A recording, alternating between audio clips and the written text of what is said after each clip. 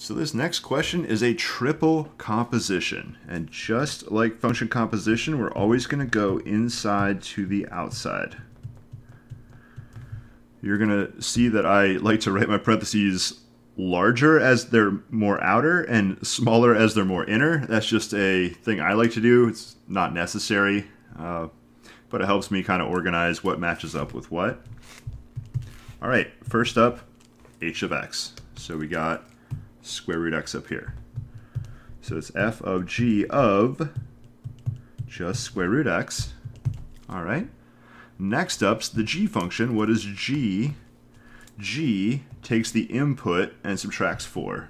Because I'm about to do function composition, I'm going to feed g a box, and it's going to go box minus 4. And all we're going to do, put that square root x in place of the box right here. So it's going to be square root x minus 4. Now, I took care of the g of, but what I did not take care of is the f of part.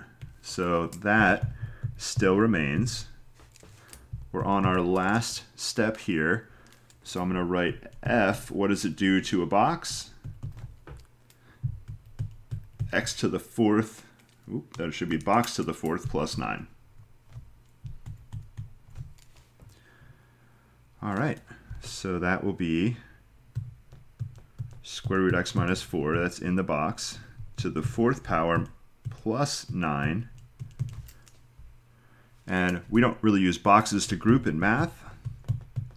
We use parentheses, we're very civilized. All right, now to simplify or not simplify, well, just to warn you, by simplifying, you're going to multiply this across itself 4 times, which I have no desire to do right now. If you know the binomial expansion theorem, that would be a way better way to expand this. But we don't need to expand it. This question did not, did it say? Didn't say anything about expanding or anything like that. So this should work in your, well, without the equal sign. That should work as your answer here. If it doesn't, you can expand it, but again, that's going to take a little while.